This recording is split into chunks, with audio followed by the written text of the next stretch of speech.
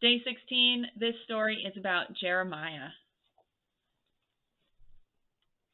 Jeremiah. When Jeremiah was just a boy, God told him that he was going to be a prophet. He was going to tell all sorts of people about God. Jeremiah couldn't believe it. God and Jeremiah had a big talk.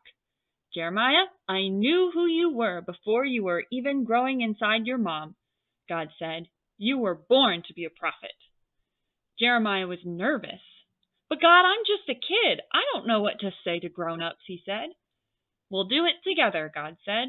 Where you go, I will go with you. When you talk, I'll give you the words. God touched Jeremiah's lips. Now your mouth is full of my words, God announced. Go tell everybody about my love.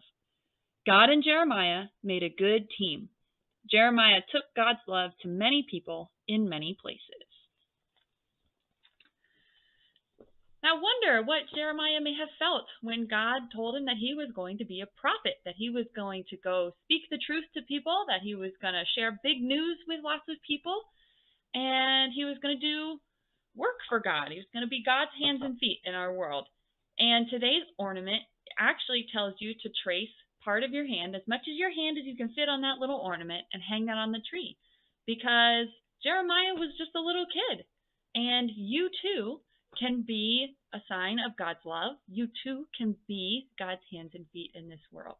All right? Have a good night.